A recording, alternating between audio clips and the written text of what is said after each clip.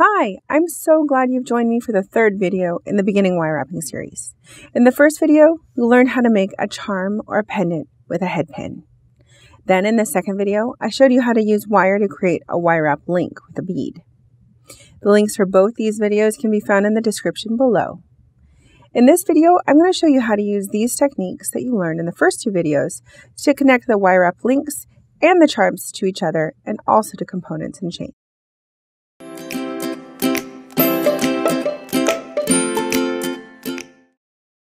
Okay, I've got all my components, my beads, and my tools. I've got my three tools here: round nose pliers that I'll use to make the round loop, chain nose pliers, I'll use these to grip the wire, and of course, my wire cutters. I go over these a little bit more in depth in the first video. First, I want to show you how to connect the charm I showed you in the first video to a component. Then I'll show you how we can add it to an ear wire for a simple earring design. To start, you're going to take your head pin and make a charm. Start to make a wire wrapped charm or pendant like we did in the first video. Again, adding it to the bead, grabbing up above the bead with my chain nose pliers, and then using my round nose to create a loop.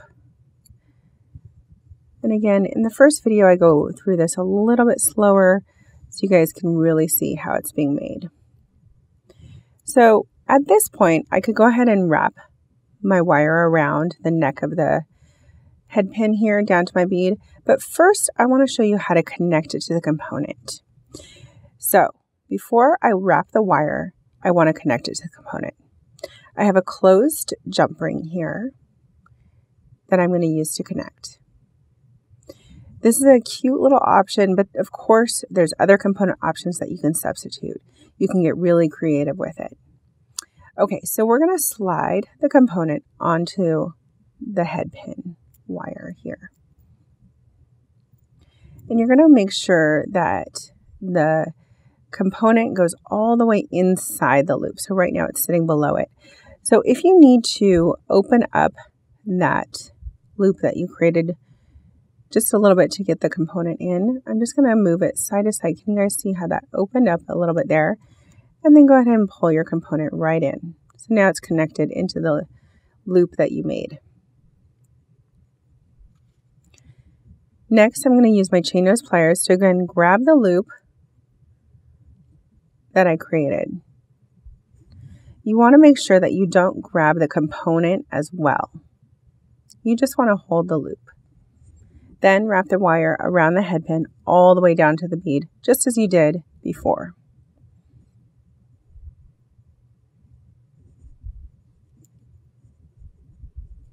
All the way down. And it should be about 3 wraps.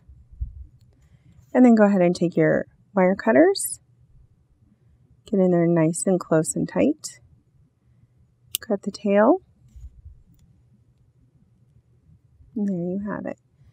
Now your charm or pendant is connected to a component, and it's not going to come off. There's nothing open. This component is soldered shut, and then our loop is now wrapped nice and securely, so it's not going to pull open. I'm going to repeat this 2 more times, connecting them all to the component. Okay, so head pin, bead, go ahead and slide that on. Again, the chain nose pliers, grab up above, bend away to a right angle, use my round nose pliers to make the loop.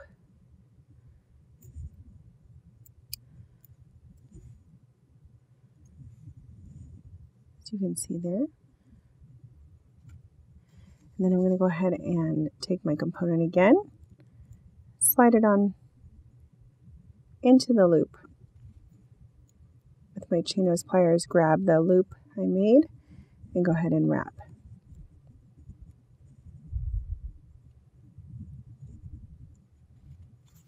And then cut. And if I have a little bit of a tail left over, I can just get in there with my chain nose pliers and give it a gentle squeeze to lay that wire down. and one more. Again, taking my head pin, sliding the bead on, and then with my chain nose pliers grabbing up above the bead, bend to a right angle,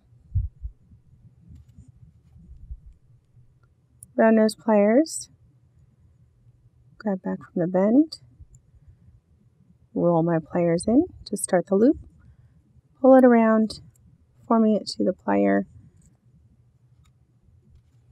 I'm going to just open it up ever so slightly so I can get that component in. Slide the component on and into the loop. Grab the loop with my pliers, making sure not to grab the component, just the loop I just made, and then go ahead and pull the wire around. About 3 wraps. And go ahead and cut.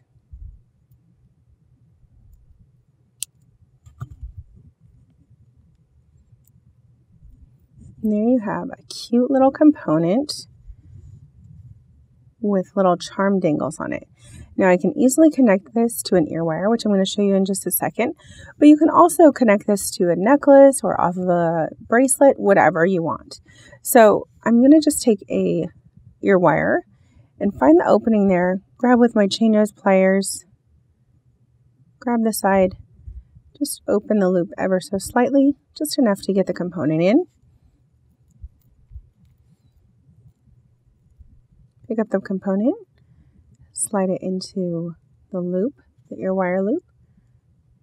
Take my pliers and go ahead and close that up. And there you have a very sweet, simple earring made with your head pin components, wire wrapped, and a component. Now, it's only limited by your creativity. The variations are endless.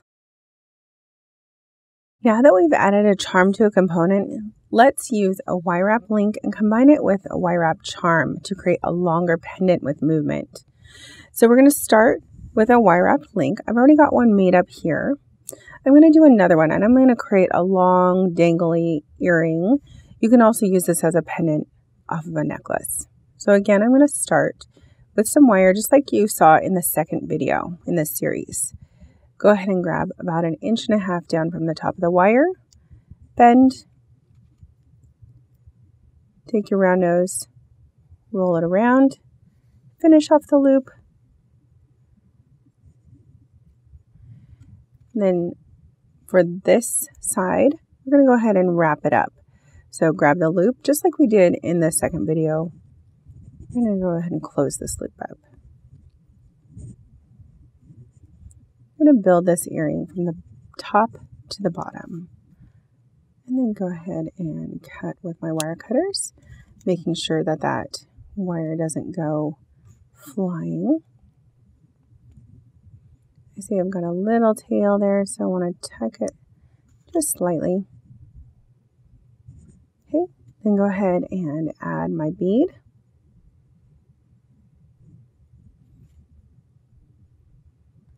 Then with your chain nose pliers, grab up from the bead, bend,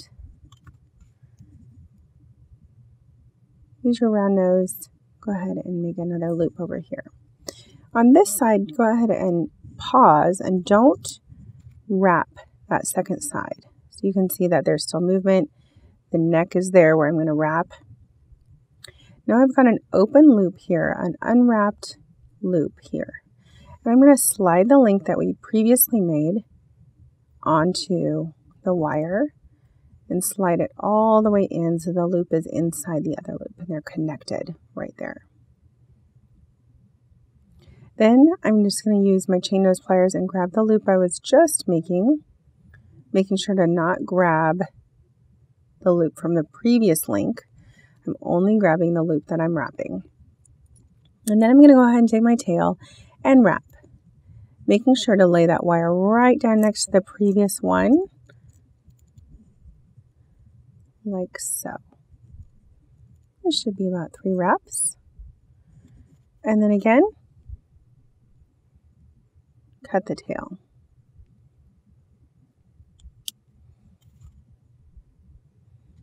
And now you have 2 links connected. Now you can keep building this way to create a long bracelet or a long necklace. I'm going to go ahead and, again, like I said, we're going to make a long dangly earring with lots of movement. And I'm going to now use this bead on a head pin. So I'm going to connect a charm to this to finish it off.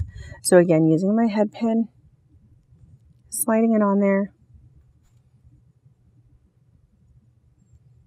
grabbing up above the bead, bend at a right angle,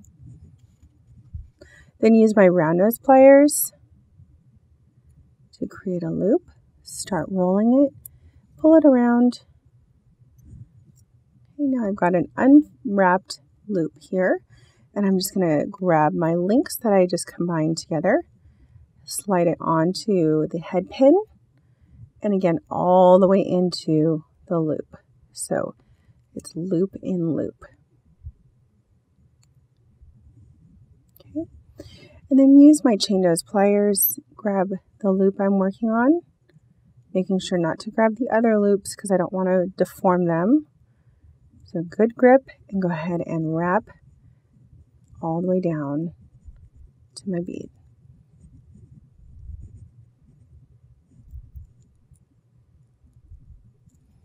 And then again, using my cutters, cut off that tail, holding it so it doesn't go flying across the room.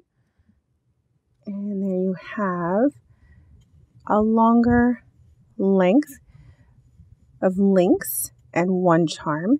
And again, you can build longer, you can create a bracelet in this way. I'm going to go ahead and just attach an ear wire. Again, just like I showed you just a little bit ago, open up your ear wire, connect in your loop on the other side, and close it up. There you go. Easy. A nice little earring. And again, you can use the same technique to keep connecting links together to create a bracelet or a necklace. Okay, I've shown you how to connect wire-wrapped links to wire-wrapped charms. Now I want to show you how to make several different wire-wrapped links and link them all together to create a longer beaded chain, which can be used for a bracelet or necklace. I'm also going to show you how to connect the wire-wrap links to chain itself as well. So you want to start with a piece of wire. I like to work with about 3 inches or so. And as you keep working and getting used to this, you're going to, again, really get to know how much wire or how little wire you need for your projects. So again, just like we've been doing this whole time, is bend at a right angle with your chain nose pliers, then with your round nose, go ahead and roll a loop. And then take your chain nose pliers, grab the loop, and go ahead and wrap this side. So again, we're doing this one side, we're closing up. And then we're going to build off the next side. Go ahead and cut that wire. Okay, now I'm going to go ahead and add a bead and start my loop over here.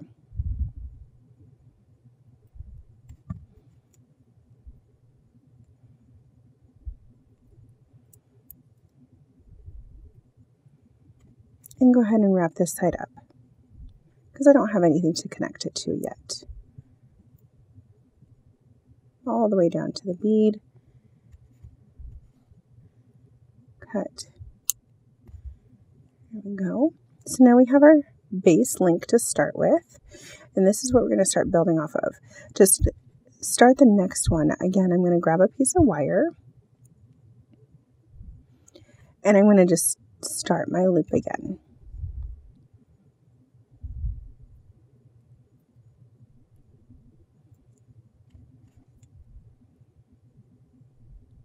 Hold this, pull the tail down and around,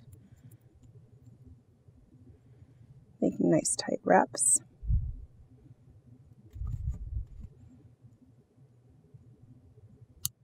And cut. All right, now I'm going to grab another bead, add that to the wire, and then this time again I'm going to start my loop,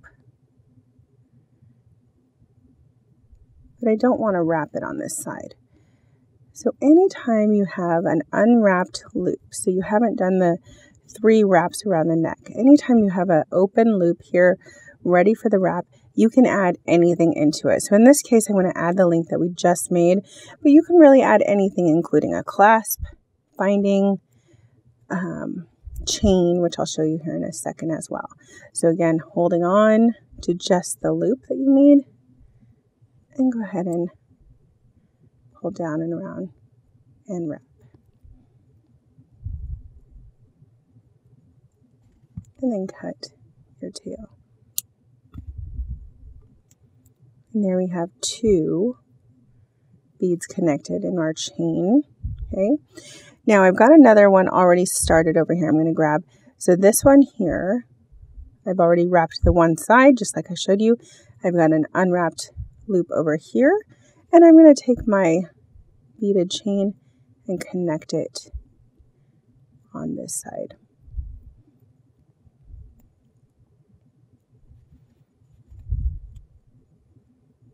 And then go ahead and wrap.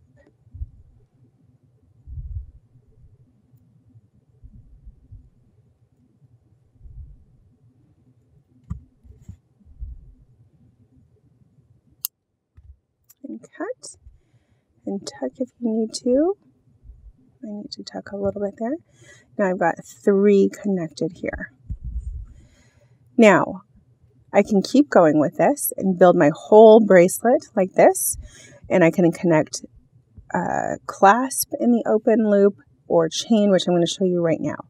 So here we've got our wire, and I'm going to go ahead and start this time with bending the wire, and I'm going to go ahead and start my loop.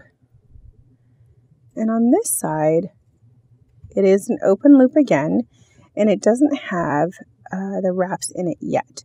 So because of this, I can go ahead and connect my chain in.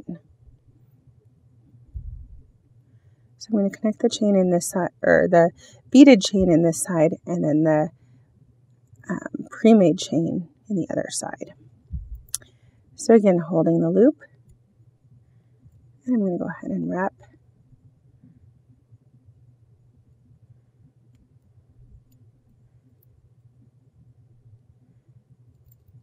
Three times.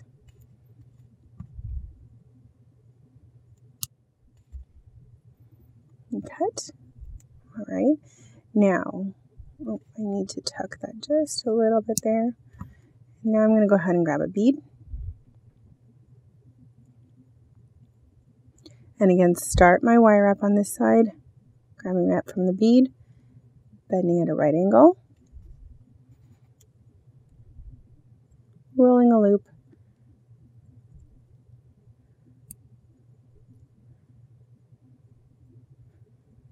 okay. Now on this side, I'm going to go ahead and connect my chain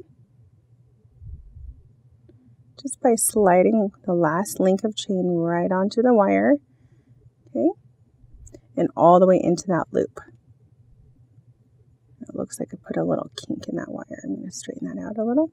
All right, hold my loop, and again, go ahead and start wrapping the wire around the neck that we had.